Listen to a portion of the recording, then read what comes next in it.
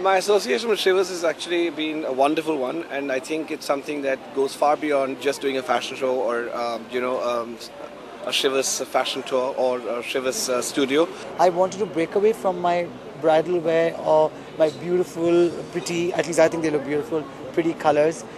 So we've done a lot of black this time, lots of a boho chic look, which I don't generally do.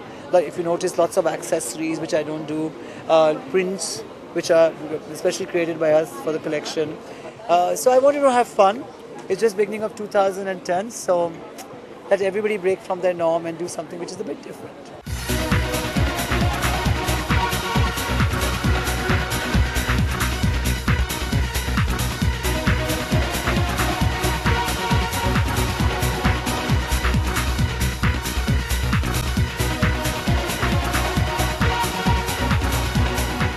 Collection is inspired from my fashion week collection called Yashas, which basically means glory in Sanskrit.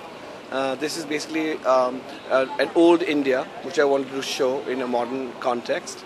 Old techniques, embroidery, dyeing techniques, printing techniques, the craft of India really, So, taking from the fact that India was once called the Golden Peacock, I wanted to recreate that in a sort of modern sense of opulence and exuberance, as I said. And I think it's basically to do a lot with a very, very strong Indian sensibility shown in a much more contemporary and a much more easier way.